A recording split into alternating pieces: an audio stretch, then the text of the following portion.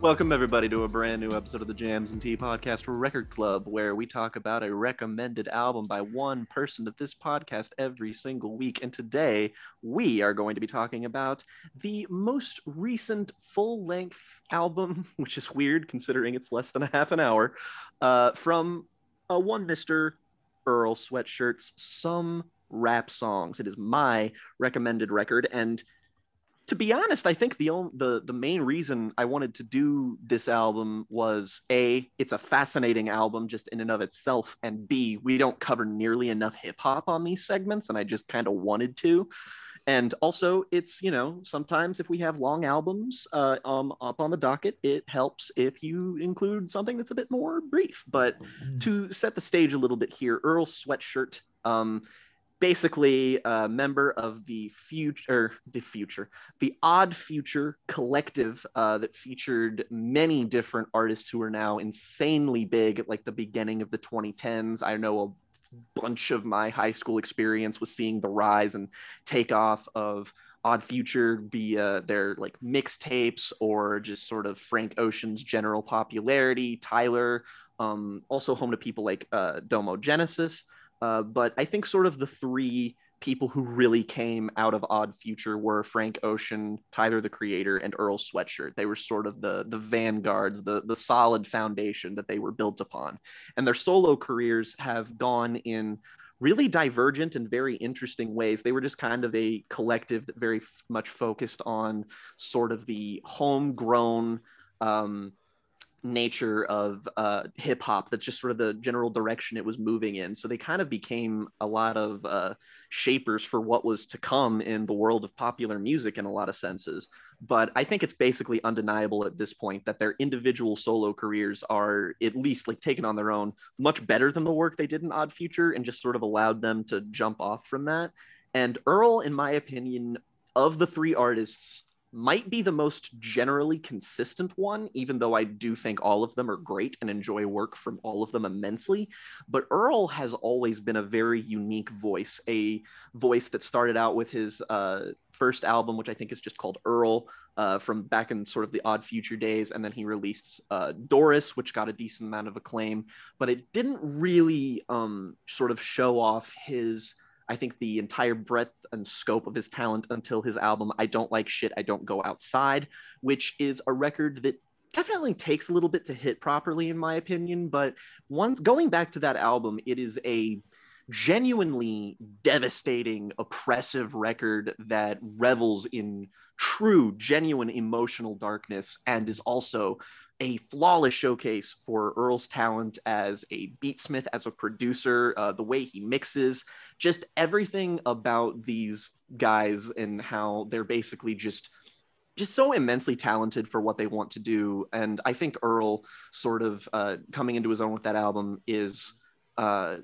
very much indicative of him as an artist overall. And afterwards, things get a little bit muddy, mainly because Earl has, at least aside from this record and the EP Feet of Clay that followed it, he's mainly been a feature on lots of different artists, but mainly because he suffered a bit of a spell where he had always been open about his struggles with both anxiety and depression. He had to cancel a tour eventually at one point, and sort of out of this very dark time in his life came some musical projects, Some Rap Songs being a little bit more forward. But I think at the beginning of what I think this sort of phase in his career was, started with an EP called Solace, which I don't know how many people have heard that. I think Tyler shared it.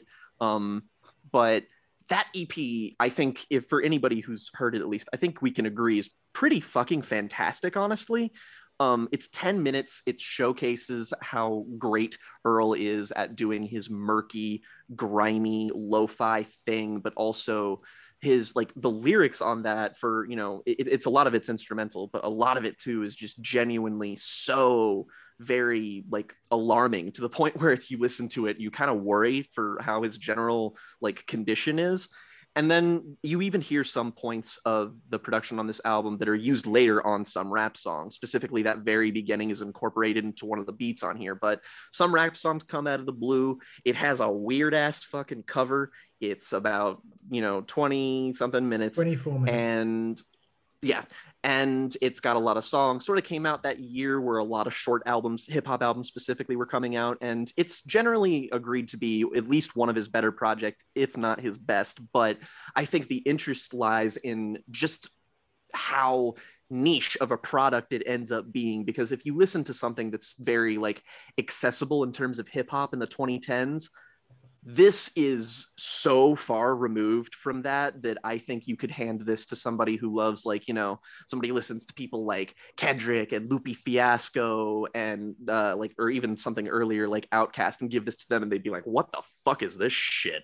So I am somebody who really liked it when it came out, but gradually I've come to listen to it more and more. It kind of fills in the gaps. It's definitely something that stayed with me, and I love it a lot. I think it's one of my favorite hip hop albums at this point, for various reasons I might get into. But I really want to know what you all have to think about it, just because it's definitely an album that I think will at least provoke an interesting reaction out of you all, even if I don't know or necessarily think that you'll all love it or even like it. So go ahead. What is interesting about this, just to build on what you were saying. So I'm glad you brought up Solace, so I don't have to. Solace was released closer to the time of the record that precedes this one, I Don't Like Shit, I Don't Go Outside, which I think is a very interesting record and very much a turning point in Earl's career. That I think is a really special record. It is maybe the most nihilistic hip hop record I've ever heard in my life. It is oppressively dark. It is very short as well. It's longer than this one, but it has that sort of sense of conciseness that is meaningful coming from Earl, I think. Earl expresses in a way that's it comes across as very stream of consciousness, but I presume is very cleverly orchestrated, because he writes in a very layered and impressive way. Like his wordplay is astounding. He's a very, very talented writer, but he writes and performs, or at least he performs in a way where it feels like he is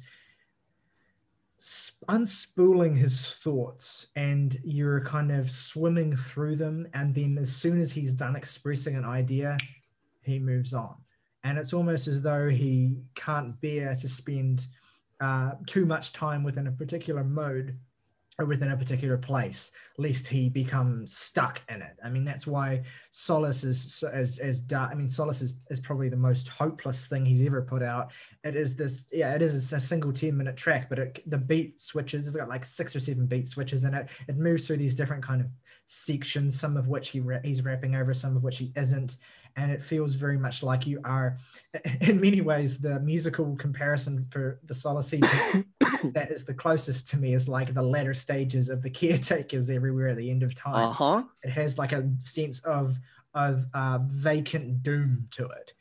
And so some rap songs coming in the wake of that era, and particularly, as you said, including samples of Solace and building on that template, is interesting because it is, I mean, on the face of it, it's a less dark, it's a less oppressive record than I Don't Like Shit. It's a more dynamic and musically varied record. It is obviously a shorter record. It is a more concise record, but it has this ramshackle feel to it that feels like the logical progression from the previous record and EP that precedes it. It's almost as if Earl's career, his progression so far is really fascinating to me, especially when you compare it to those other artists, like just hip hop generally, but even if you just want to compare it to the other artists you've already mentioned, like Frank Ocean, for instance, who isn't really even in hip hop anymore. He's more of a R&B performer. And Tyler, the Creator, for instance, these artists who have kind of gradually grown more and more ambitious and varied and multifaceted with each release that they put out. Whereas Earl's progression has been interesting.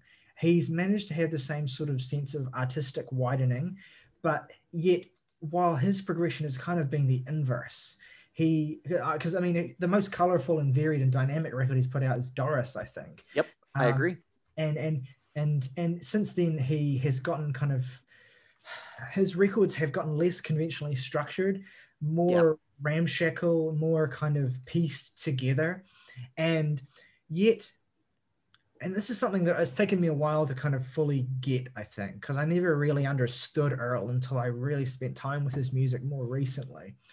Um, this quality that his music has, that some rap song beautifully encapsulates, the sense of kind of disconnection, of jarringly moving from one thought, one idea to another. Um, it's very much, it feels very much like the logical endpoint of this progression that he's been moving on from record to record. It is the most extreme example of the style he's been perfecting.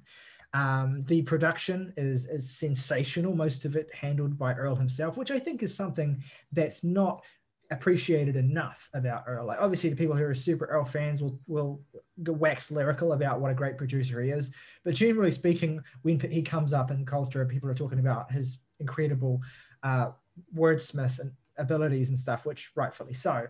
But his production ability is not to be undersold either. It's integral to the way that his records work or don't work. Is on his ability to complement his delivery, which is, it's kind of like, I want to describe it as sleepy, but not like in a way where it sounds like, he's falling asleep or that he's going to lose your attention or anything. It's like he's kind of, it's more, I guess, just depressive, and like it sounds, and emotionless in certain ways. Although there are points at which he does become more animated. He has this delivery where it feels like he's stumbling through his lines from line to line, but he also has this flow that keeps you locked into it. It's a really interesting style that he has, because if it were anyone who doesn't have the ability to flow and rap the way that he does, this kind of style that he has would completely fall flat. But he just keeps you gripped and hanging on his every word. He has a great way of enunciating words and lines so that they feel like they're cutting. And he's just, his delivery is fantastic in that regard. And I want to step back for a minute, because, I mean, for all I know, everyone here might love the way that this record is pieced together and structured, but I mean, there might be some people who don't care for that. And so I want to hear from the perspectives of Morgan and August, and then maybe we can have a discussion about why this record is the way that it is, and what that says, I guess, about what Earl is trying to do, and whether you think that works or not. I liked this album a fair bit. I also find it rather frustrating. I just want more, and I want it to be more developed. And the fact that it isn't frequently frustrates me. I guess just in terms of purely from a structural perspective, without talking about anything else, I am not a terrible fan of this album. I have like, and it's hits me in a very similar way to the Backwash album we covered, where I just don't find myself getting terribly invested in a lot of the songs here. I find the scant runtimes really feel like they pull me out of it, and I've tried listening to this album almost as one big cohesive piece, which I almost think is the way it's intended to be experienced. I would say absolutely it is the way to approach it. Yeah, for sure. Not as like individual tracks, but as this kind of big kaleidoscope on depression. And in that regard, I enjoy it more, but it is that struggle for me of getting into the mindset where I'm really listening to this as like a 24-minute song, and rather than 15 like 1.5-minute songs. Mm. And I find that mindset a bit difficult to overcome, because I think it would be easier for me to overcome if maybe the transitions between these songs were a little sharper. I think like the beats had a bit more of a through line between them. I feel that would have dramatically increased how invested I am in it. Mm. And that's that's just from a construction of an album perspective. That's not indicative of my feelings lyrically about this album, which I'm sure we'll get into. One thing I'll say in defense of the structure in terms of that songs just kind of ending and then you're into the next song is that for me why I like that as opposed to why I would normally agree with you and you would like to have some sense of consistent flow, but why I like the stilted nature of the way that these songs are kind of produced and edited and pieced together next to each other is that to me it kind of has the feel of coming in and out of like a state of stupor, like where you are suddenly incredibly aware of what's happening in your life and then you just kind of black out and you're suddenly some time has passed that you were completely unaware of and there is now a different day or it's now you're in a different place, and that sense of unfixedness of kind of being not tethered to the world that you're living in, being kind of out of step with it, is a beautiful depiction of Earl's depression, I think, and as a way of approaching that in terms of musical construction that could easily fall on its face for sure, and perhaps as a cooler idea and concept than an execution. But for me, I think it really does work, and it works because it's so. Again, the lyrically, Earl's, as great as he ever is here, but also he has a particular writing style here where the things he's rapping about, the songs themselves, don't really have any kind of sense of fixed start point, end point. He kind of just starts rapping and eventually he kind of just stops rapping. I mean, there's one track where he just repeats the same 8 bars over and over and over again. And I didn't even realize that the first time I heard it because I was so lost in the way it was sounding. I think it's the second track on this record that does that. Yeah. So there's a sense in the way that he's performing, as well as some of the subject matter of the things that he talks about as well, where you do get the sense of his state of mind. And in many ways, it is disarming and it's kind of uncomfortable in a way that I think he intends for it to be. And in a way that I think works in terms of the listening experience, for me at least anyway, but also is inherently on paper a thing that shouldn't work.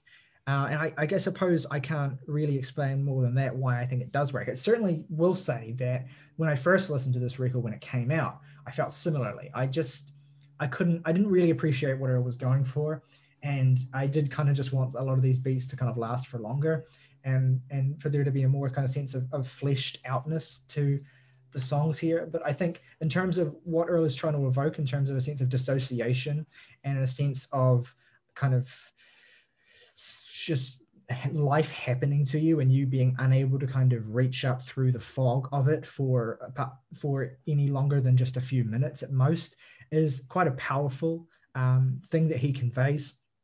And also, like I said, feels like the next evolution or the next step in the evolution or devolution of his sound, where he's kind of getting more and more fractured and more concise and brief and less fully formed with each album, which is a curious thing to do as an artist, to progress in a way that's kind of like where you're, instead of building on each record in terms of going bigger and bigger, Earl is kind of regressing more and more inward structurally, but it ends up working for the things that he is trying to convey, in my opinion anyway.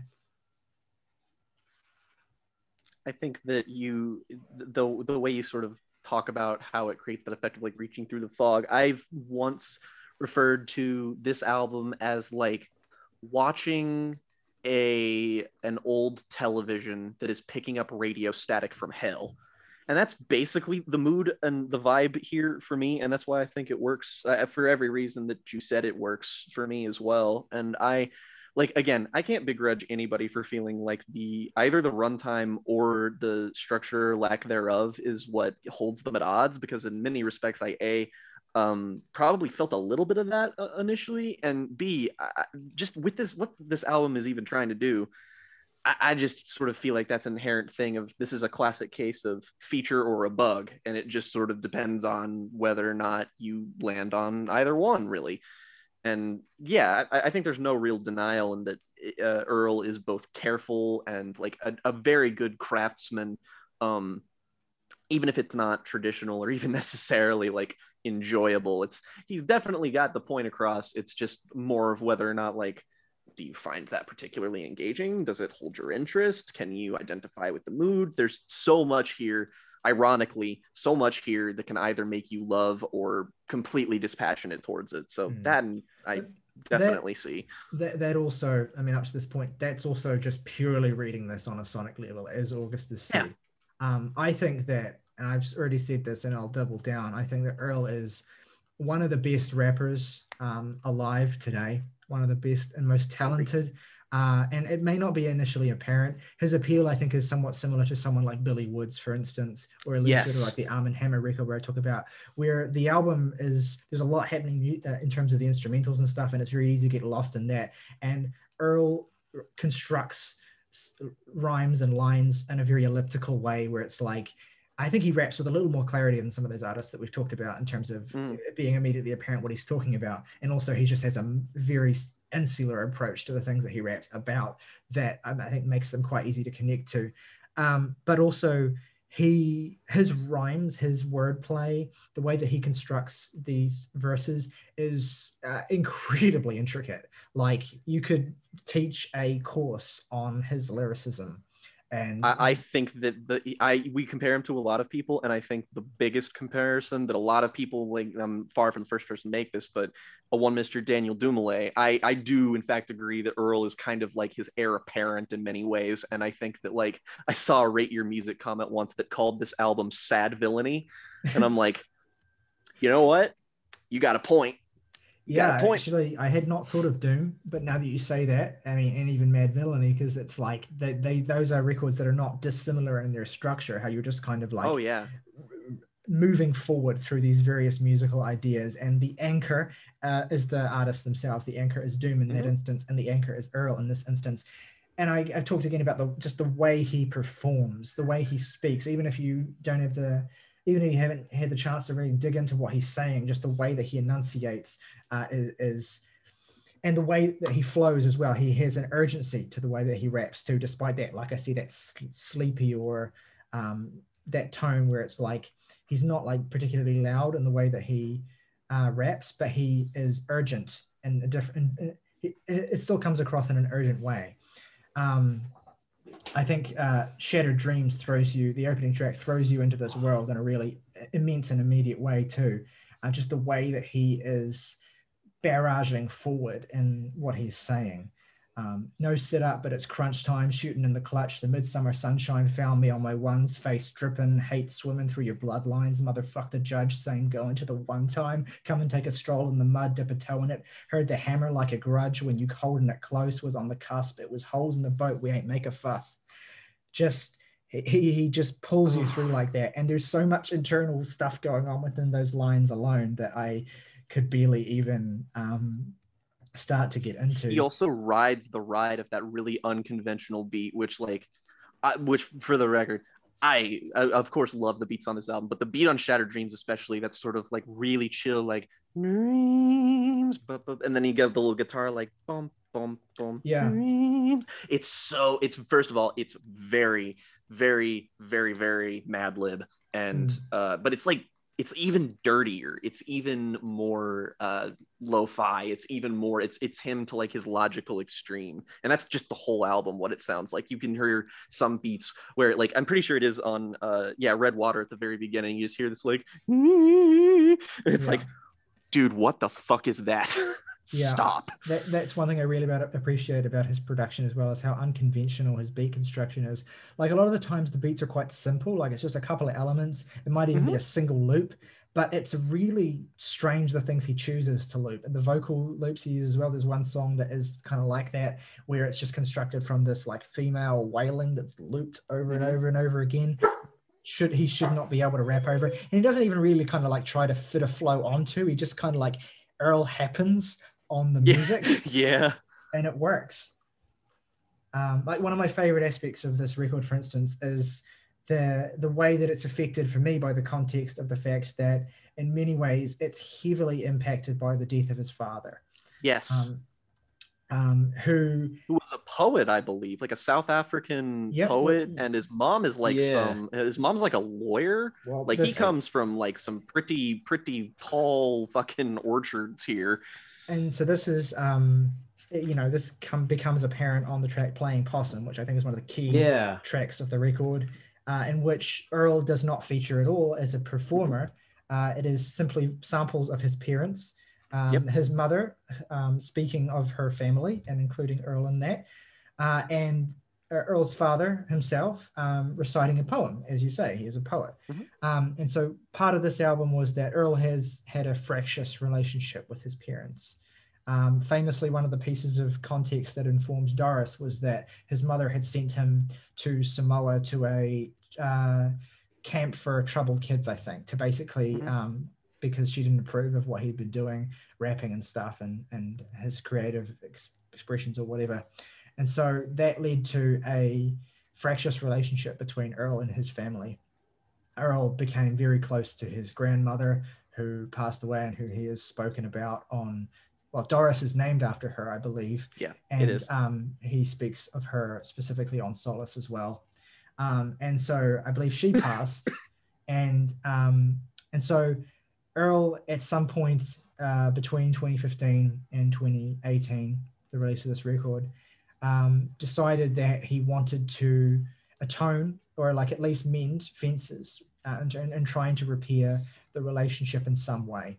And Playing Possum was his way of doing that, or if not mending fences, at least trying to kind of acknowledge the conflict. And so Playing Possum is a way that he does that. And I think Earl specifically said that he included the sample of his father as a way of getting his father's attention and saying, if you can, I dare you to send me a cease and desist, and including your voice in this record, right?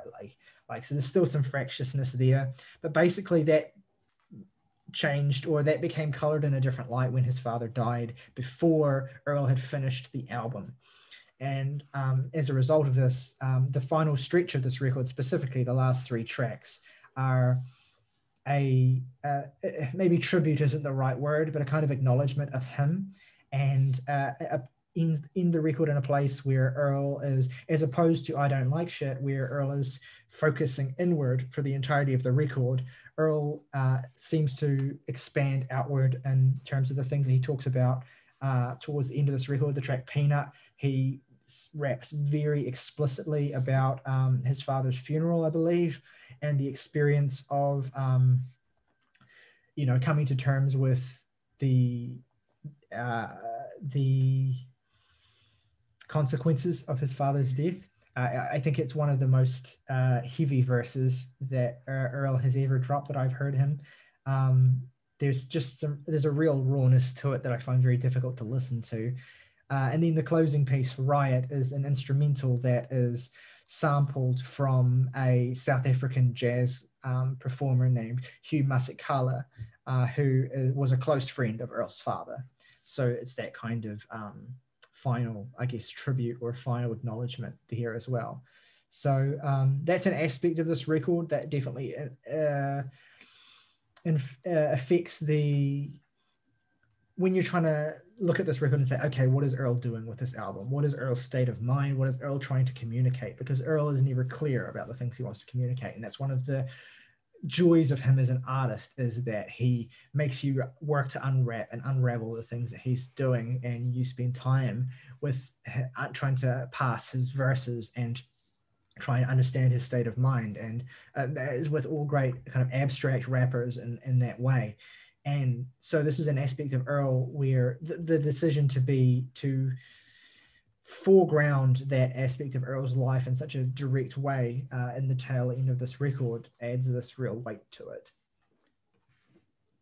Yeah, I think that I'm glad you mentioned the death of his father, because I think that also informs something about this record, and that being that like the tenor here is not even like overwhelmingly dark or even depressing. I would say it's anxious. And I think he does definitely talk about how he struggles with anxiety and depression both, but I think it's the anxiety that informs a lot of this album, because like I'm not sure if it's specifically this, but Earl coming from such, prodigious prospects of having your father being this like South African poet and your mother who's working to like, she's like she's like an activist at this point. So I feel like there's a lot of pressure on him. And as someone who makes art and makes music, it's sort of like it feels like Earl is trying to prove his mettle, as if he's trying to reach for something so that he can live up to maybe the expectations that maybe not even his parents had for him, but how he viewed that they looked at him. And I feel like his father dying too might inform that a little bit. And that's because like all of this album just sounding so like rickety, like it feels like if you touched one of the mixes on this album, it would break into a million tiny little pieces.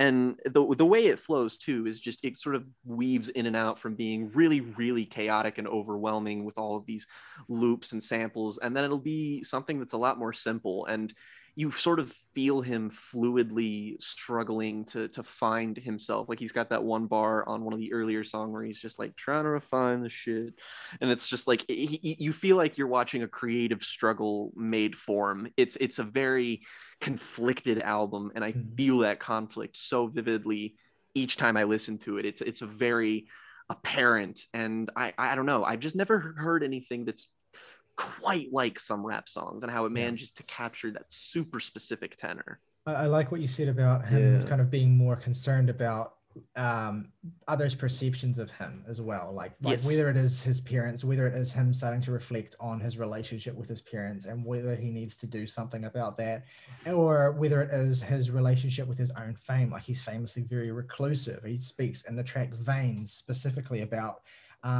sitting on a star, thinking how I'm not a star, I want to call it off. And he has these great lines about that feeling of just kind of disconnect from his stature and his status. And that's a really great song in that regard. And and so almost in a sense, you could see the brevity of this album as almost being a reflection of Earl's own hesitance to embrace his role, or his place in the culture, or his hesitance to deliver on the expectations that have been placed upon him to create masterpieces. That would even track with the fact that the follow-up to this was an EP that was even shorter than this is, and he's been silent ever since then. So he almost seems to be regressing inward in a way that I find very artistically interesting, if concerning. And it certainly does present a work that is beholden to the limits of that, depending on how you feel about it. In terms of lyricism, I think that kind of man versus self concept at the center of it, I think also it needs to be spoken for, just how truly unique that feels in the way he approaches it in hip hop, where I really particularly love his metaphors to express his depression and battle against himself of sorts. One that really jumps out to me is the repeated use of a food or dinner motif and metaphor throughout this, where he's speaking about his fullness, so to speak. And what's interesting, I think, is that the record ends with the last time he mentions this idea, he mentions being not full and unfulfilled, where previously, earlier in the record, he had mentioned that fullness. And I think that obviously ties a bit into the meta aspects of the record with his father's death and all. And I think it just ties together in a really fascinating way, in that sense of the way he presents depression as never being you're never over it, you just beat it for a time. And that's a really painful, mature sentiment to have to compartmentalize and deal with. And I think he does it brilliantly. So even if I may not be crazy about this structurally, I think as a writer, he's definitely very fascinating. Yeah, Oh yeah, totally. there's almost like a push and pull in the writing of this record between two states for Earl, where one state is a kind of, yeah, a resentment of his father for leaving the family and for ignoring him and basically putting him in a position where he is in this kind of loose, unfixed state. It alludes to this specifically on multiple tracks. It's not even just at the end of the record that he alludes to his father. His father kind of hangs over this entire record. He alludes to him in many tracks, Red Water, for instance. But there's that sense of resentment that's seething inside of Earl. And there's also the sense of conflict between that resentment and a sense of self-loathing and a sense of worthlessness that Earl experiences as well as a result of his drug addiction, which he also talks about on this record a lot as well. One of my favorite tracks on the record is Azucar, which is this kind of like, again, it has the verse in this track has this stream of consciousness feel where it feels like Earl is just like rambling from line to line to line, and it's not until you kind of sit down and read it that you realize he's really just kind of pieced these lines together so that there's very consistent rhyme schemes and references and stuff, and then it's actually this one it's almost like a puzzle that fits together, but as an experience it feels like it's loose and formless and you're moving through it and then onto the next track. But he speaks in this song about pedal to the metal, lost footing, it was sugar in my gas tank, my cushion was a bosom on bad days, it's not a black woman I can't thank, you called crying when I told you these the last days, it's all mine, I could have split the last plate, fellas didn't have faith, so I stopped trying. Apologize and we out of time. Please get your alibi straight. You ain't got to lie. Shook tradition, did it my way. No sense in looking in the sky. Trace elements metal with minds. Mind state live fissures and fires. Fellas with live ammunitions in the stick on the highway. I only get better with time. That's what my mum say. To dodge Satan, to say to kill him this time. Oy vey. Well, here I go, foot on the line. What's mine? What's good as if it's not. You shook a bit. Sooky, fellas, wasn't shit. I face looking like I stumbled out of a pit, $100 chip. I pissed problems out, the bottle empty. Mama said she used to see my father in me, said I was not offended. Press King, Navy, Med Mike on the bench, living life like a fella put a price on my head. Bless this, how we on it. If you need it and I want it, better come prepared. Going through it like prayers in the night sky. You look like a chair when you're folding up, head on the goalie with the puck. Don't need any luck. See the ghost of where I was, lonesome as I was. White boys got bars. Yeah. Oh, so goodness. yeah, so there's so many different fella. Don't even need to listen to the album now. There's so many different emotions and feelings that Earl is kind of flying through in that stream of consciousness verse, from that self-loathing to that resentment to that sense of disappointment of his mother, and how he's trying to reconcile these emotions where he feels this resentment towards his father and distance from the people who love him, and this sense that actually maybe I'm really responsible for this because I'm a fuck up and I've done these things to myself and I let myself fall into this state. And it's difficult to listen to. Like, it's really difficult to listen to once you start paying attention to what he's saying, because it is very, emotionally just fucked up. But that, I think, is one of the joys of the record, that Earl is able to communicate all of that while still feeling like he's holding it together as a writer. Yeah. I think to put a bit of punctuation on this is that I kind of had an epiphany listening to it, is that I was just always like, I've always been enraptured and fascinated by it, and I've obviously grown to love it even more over the years, but I was just like, I just don't really know why. And I think that sort of, at least in the way that we talk about it, is that I think the word deconstruction is kind of a dirty word, at least among us, just because like it's always indicative of something that we kind of feel isn't that. And so it brings to question, what even is a deconstruction, and how do you know what it is when you see it and how it's done like properly? And I think a lot of the time, like August and I had a really fun time talking about a movie we saw that we both were just like, this is the artistic intent of this, is to be a deconstruction.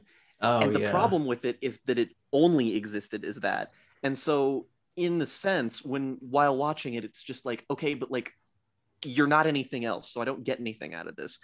And I think the regression that we speak of, that Earl kind of focuses and hones in on, that eventually led to some rap songs, is maybe not consciously, but sort of an attempt to deconstruct how somebody would even listen to hip hop, because the way I've always like listened to this album and picked it apart, it's always because it has that formless structure, that it has that unconventional delivery and route of production and runtime. Like, I'll defend the album's runtime as being like, if this album was any longer than it was, I just think it would be too much of what it is. It would feel too fucking, well, I mean, it would make me too fucking anxious. I feel like it's just perfectly sized to be what it is. And, that's, again, mileage may vary, but in a conscious attempt to sort of strip everything away and to become super stream of consciousness, if you want to engage with this album, you really do have to look into what he's doing that is different about normal hip hop. You have to really look into the lyrics. You have to really notice the production. And otherwise, it might just not hit you that same way.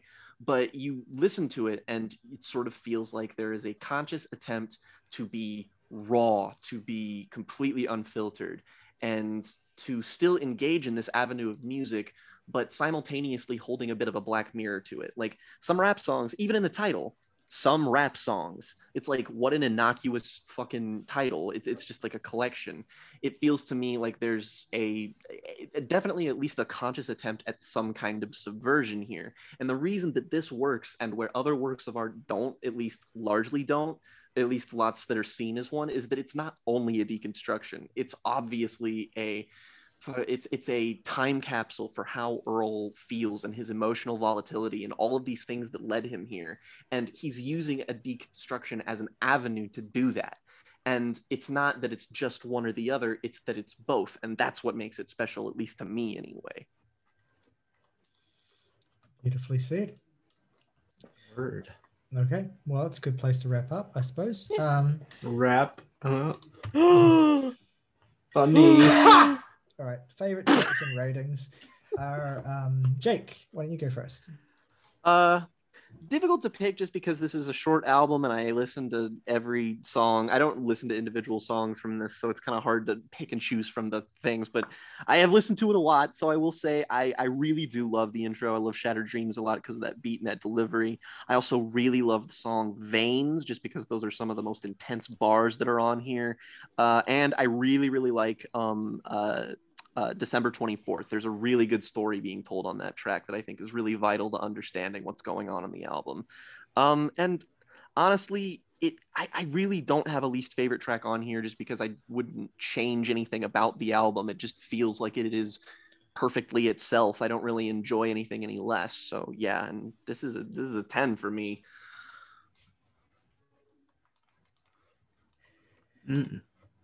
Hell yeah. Yeah. Good one. Thank you. So for me, I'd say that's upsetter. Favorites are I'd say Redwater, Nowhere to Go, and The Mint are my favorites.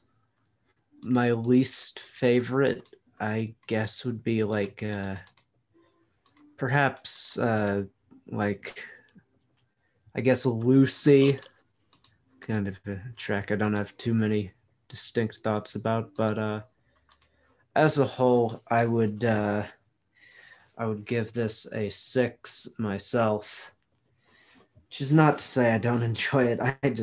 I wish I enjoyed it more. Wish I got into it more. It's kind of an album that's designed to not give a fuck about people. So Yeah. I definitely know that like it's not even like I just wish I enjoyed this because it sounds like something I would like, but it's just such an unfriendly album. So I don't think that it should be noted. It should be noted this is not my first brush with this album. I had heard this a couple times.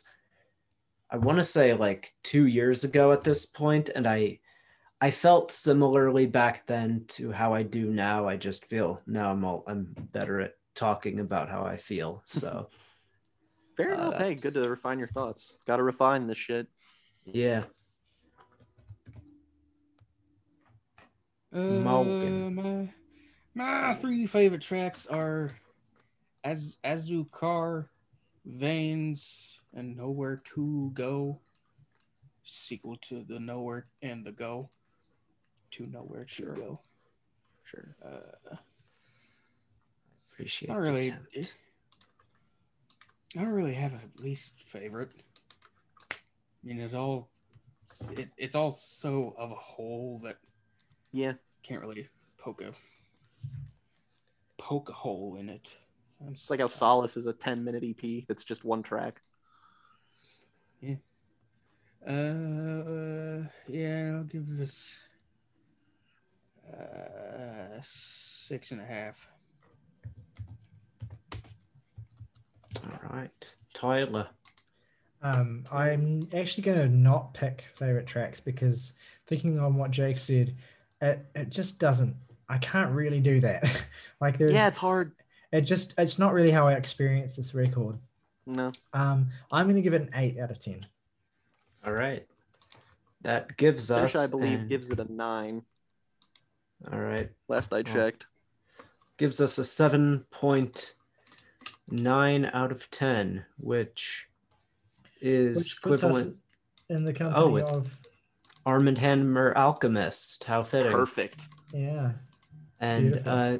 some other also De La Soul is Dead. Yeah. Between the Buried in Me Colors, Deftone Saturday Night Wrist, just to name a few. All right. That's good company. Beautiful. Okay, well, next week's Record Club episode is going to be on August Record Club recommendation, which is it is the album Hissing Prigs in Static Couture by legendary Dayton, Ohio post-hardcore question mark band Brainiac. Ooh. This is a band who had a huge influence on the Mars Volta and At the Drive-In, along with I'd say the entirety of the post-hardcore scene in the rest of the 90s, whose frontman's life was tragically cut short shortly after the release of this album. So, oh dear. I figure it's going to be an interesting one to talk about, and also because I don't see it getting a terrible amount of coverage online. So that is my post-hardcore. I'm in. yes. So stick around for that. Check out our new release reviews this week. We reviewed Danny Elfman's new album, Big Mess, and we reviewed Panopticon's new album, And Again Into the Light. But let us know what you think of Earl Sweatshirt's album, some rap songs in the comments below. Do you like it? Do you hate it? Did we miss anything about the album? Obviously, there's a lot going on with what Earl's talking about, so there may have been something that we didn't get to talk about. So let us know in the comments below if we did. And yeah. Rock over London, rock on Chicago, Subaru, confidence in motion.